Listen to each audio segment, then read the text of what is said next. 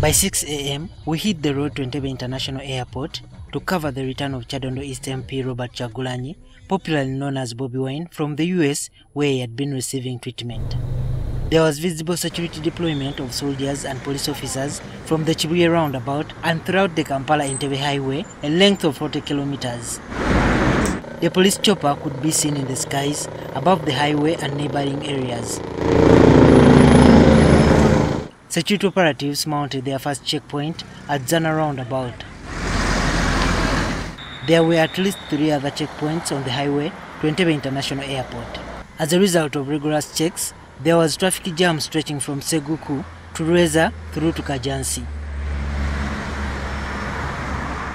Security operatives at the Kajjansi checkpoint thoroughly searched all cars, probably looking for any Bobi Wine supporters heading to the airport. The NTV crew was blocked from proceeding beyond Kajjansi. The security officers said that we needed to obtain authorization to continue to the airport. How are you, NTV? Fine, how are you? Where to? Please wait here for clearance, sir. Okay. However, 2 hours later, we had not yet been cleared to proceed to Entebbe. We later turned and drove back to Kampala.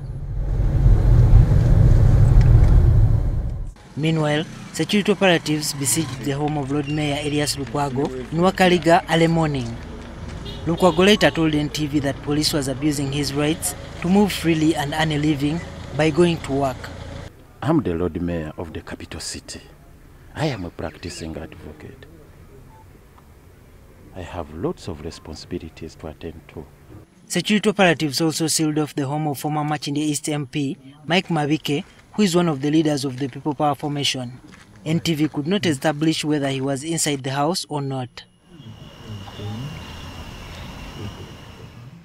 There was also heavy deployment in Kasangati, near Bobi Wine's Magere home, and Kamocha, where the MP runs his businesses. Juma Kiria, NTV.